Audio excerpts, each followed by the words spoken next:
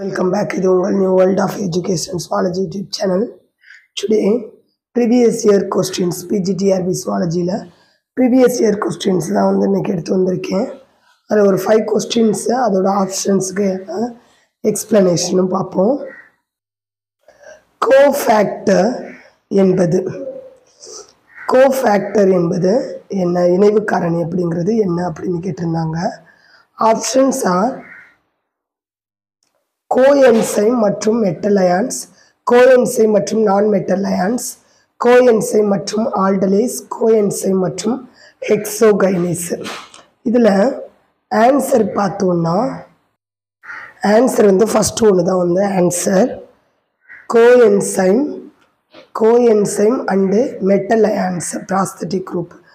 இந்த கோஎன்சைமும் மெட்டல் அயான்சைம் தான் நம்ம என்ன சொல்லுவோம்னா கோஃபேக்டர் அப்படின்னு வந்து சொல்லுவோம், இணைவு காரணின்னு. அண்டு கோஎன்சைம் மற்றும் நான் மெட்டல் அயான்ஸ், இணைவு காரணி அப்படின்னு சொன்னாலே மெட்டல் தான் வந்து வரும், நான் மெட்டல்ங்கிறது வரவே வராது. ஸோ நம்ம அதை கண்ண மூடிக்கு வந்து ரிஜெக்ட் பண்ணிடலாம். கோஎன்சைம் மற்றும் நான் மெட்டல் அயான்ஸ் வந்து கிடையாது. தேர்ட் ஆப்ஷனை பார்த்தோன்னா கோஎன்சைம் மற்றும் ஆல்டலேஸ். இப்போ தேர்ட் ஆப்ஷன் வந்து கோஎன்சைம் மற்றும் ஆல்டலேஸ் அப்படின்னா இதை நம்ம என்ன சொல்லுவோம்னா கிளைகோசைட்டிக் ஃபேக்டர் அப்படின்னு வந்து சொல்லுவோம். கிளைகோசைட்டிக் ஃபேக்டர் எதாவது இருந்தா அப்படின்னா கோஎன்சைம் அண்ட் ஆல்டலேஸ் என்சைம், இது ரெண்டும் இருந்துச்சு அப்படின்னா அதை வந்து நம்ம வந்து கோஃபேக்டர்னு சொல்ல மாட்டோம், கிளைகோசைட்டிக் ஃபேக்டர் அப்படின்னு சொல்லுவோம், ஆர் கிளைகோசைட்டிக் என்சைம் அப்படின்னு சொல்லுவோம். அண்டு ஃபோர்த் ஆப்ஷன் வந்து கோஎன்சைம் மற்றும் ஹெக்ஸோகைனேஸ் என்சைம். இது கோஎன்சைம் மற்றும் ஹெக்ஸோகைனேஸ் என்சைம் இருந்தால் அதை வந்து சைட்டோசோலிக் ஃபேக்டர்னு சொல்லுவோம், ஆர் சைட்டோசோலிக் என்சைம் அப்படின்னு வந்து சொல்லுவோம். தவிர இதை வந்து என்ன சொல்ல மாட்டோம் அப்படின்னா கோஃபேக்டர் அப்படின்னு வந்து சொல்ல மாட்டோம். ஸோ கோஃபேக்டர் அப்படின்னா கோஎன்சைமும் மெட்டல் அயான்ஸ் இருந்தால் மட்டும்தான் அதை கோஃபேக்டர்னு சொல்லுவோம். நான் மெட்டல்ங்கிறது இங்கே வரவே வராது, ஸோ அதையும் ஒமிட் பண்ணிடலாம். தேர்ட் ஆப்ஷனான கோஎன்சைம் மற்றும் ஆல்டலேஸ் இருந்துச்சுன்னா அதை கிளைகோசைட்டிக் ஃபேக்டர்னு சொல்லுவோம். கோஎன்சைம் மற்றும் ஹெக்ஸோகைனஸ் இருந்துச்சுன்னா அதை சைட்டோசோலிக் ஃபேக்டர் அப்படின்னு வந்து சொல்லுவோம். செகண்ட் கொஸ்டின், கோவேலன்ட் பிணைப்பு என்னும் சொல்லை முன்மொழிந்தவர் யார்? கோவேலன்ட் பிணைப்பு என்னும் சொல்லை முன்மொழிந்தவர் யார்? Options are Ghoshal, Lewis, Latimer, ரோடன்பேஷ். Ghoshal, Lewis, Latimer, ரோடன்பேஷ். இதில் பார்த்தோன்னா ஆன்சர் பார்த்தோம் அப்படின்னா இந்த கோவேலன்ட் பிணைப்பை வந்து பாண்டு, கோவேலன்ட் பாண்டுங்கிற இந்த டேர்மை வந்து காயின் பண்ணது லூயிஸ் தான் வந்து காயின் பண்ணாங்க. ஸோ ஆன்சர் வந்து லூயிஸ். அதர் ஆப்ஷன்ஸை பார்ப்போம். கோஷல்னா என்ன, யார் அப்படின்னா கோஷல் வந்து அயானிக் பாண்டை வந்து டேர்ம் பண்ணவங்க, ஓகேவா?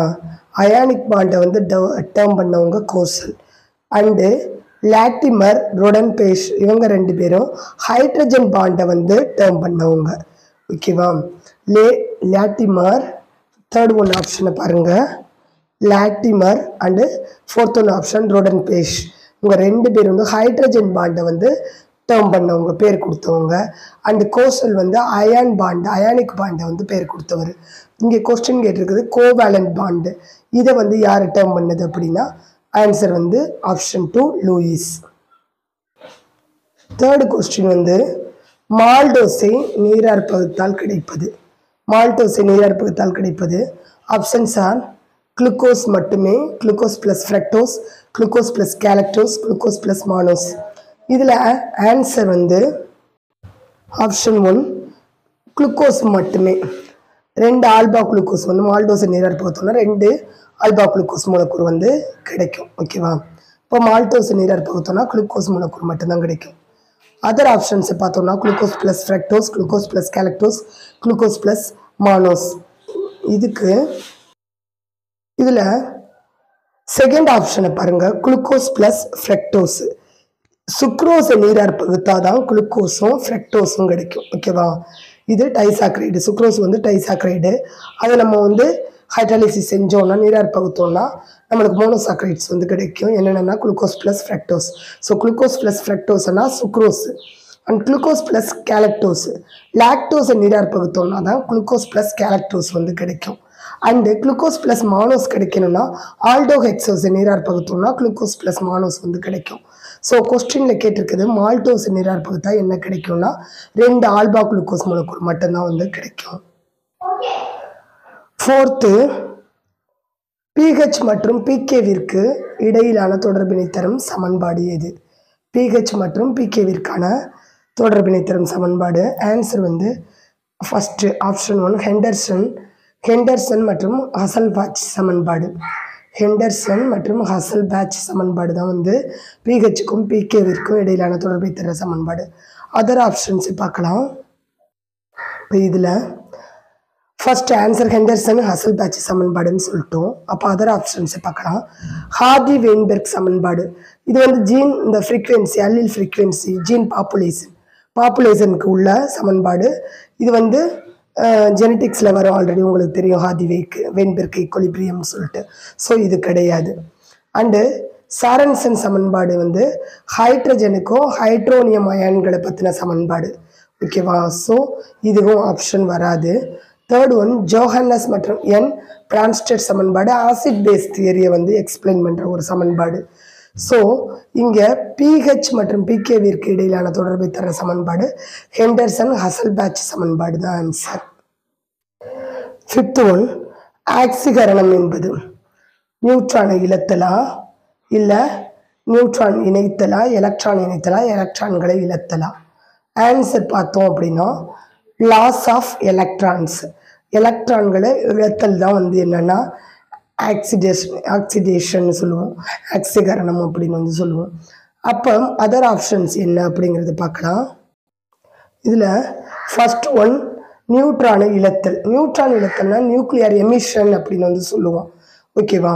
அண்ட் நியூட்ரான் இணைத்தல் அடிஷன் ஆஃப் நியூட்ரான் அப்படின்னா நியூக்ளியர் ஃபிஷன் அப்படின்னு வந்து சொல்லுவோம், நியூக்ளியர் இணைவு. அண்டு எலக்ட்ரானை இணைத்தல் அடிஷன் ஆஃப் எலக்ட்ரான்ஸ், ஆட் ஆகுது எலக்ட்ரான்னா அதை ரிடக்ஷன் சொல்லுவோம்.